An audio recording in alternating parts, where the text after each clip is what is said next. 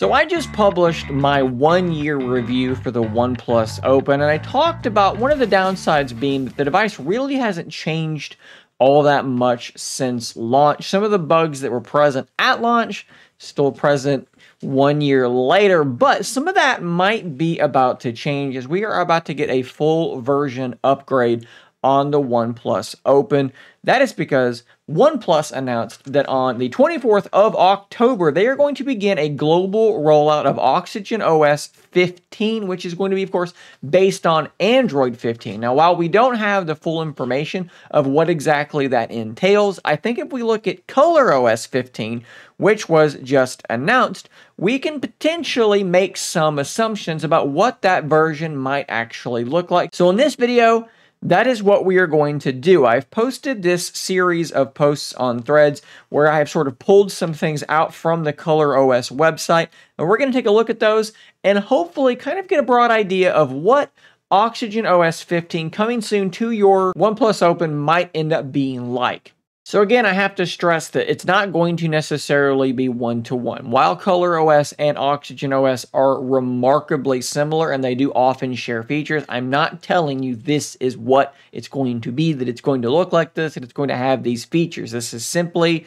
sort of an exploration of ColorOS, and we can maybe assume some of this stuff might come over. Just think of it as a potential sneak preview. And they're talking about, with ColorOS, improved animations, lots of improvements to the appearance, and of course, improvements to the smoothness of animations, so forth and so on. Speaking of those animations, you can see this little animation of the animations here. And what I think that they're trying to get across is that animations can now play in parallel. So this will allow you, one animation of an app opening to not be interrupted by you doing something else. I'm sure you've seen these people on Twitter and on Threads doing this thing where they're as rapidly as they can opening an app and then going home and opening another app and going home. And what they're trying to do is they're trying to interrupt the animations and basically see how the device handles that. Personally, I think it's a ridiculous thing to do because no one actually uses their phone like this, but evidently Oppo thinks that it's at least somewhat important because this seems to me to be directly targeting that sort of quote-unquote test. And so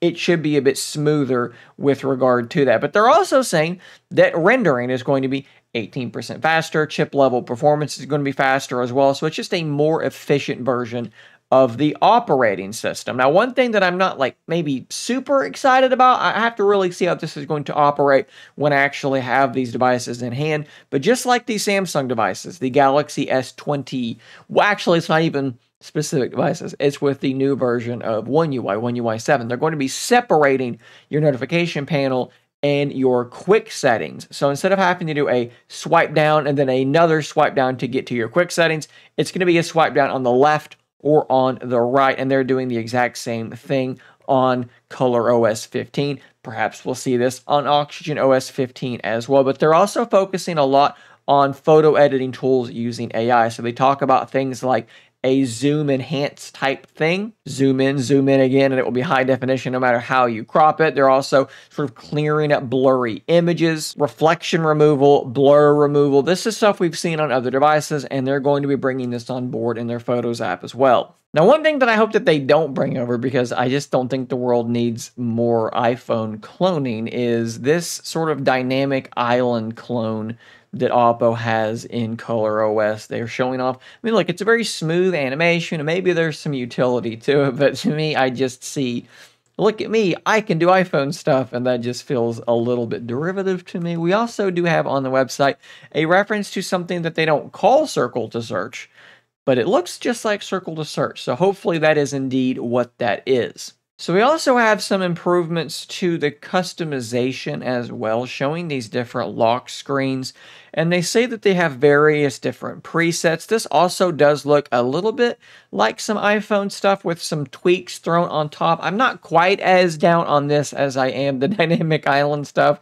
I think that this largely looks pretty good, and you can see various template styles, free to customize your own style. Again, it definitely has sort of like a iPhone-ish look, but it's not quite as obvious of a ripoff to me, so I think this looks okay. Now, of course, if you go to ColorOS.com, there is a ton of stuff on here. I think that I've sort of picked out the most important stuff and shown that stuff to you in that thread, and then therefore in this video as well. But if you want to check it out, I will put a link to this in the description down below so that you can go scroll through it and check it out yourself. Of course, it is in Chinese, so you'll need to have your web browser translate this over to your language of choice. But it does look like there's quite a bit of stuff that they are bringing over, or that they're adding to ColorOS 15, and I think that there's a good chance that quite a bit of this does make it into OxygenOS 15 as well. You'll see lots of AI stuff in here, like the ability to do voice recordings that are summarized, just like you see on Pixels,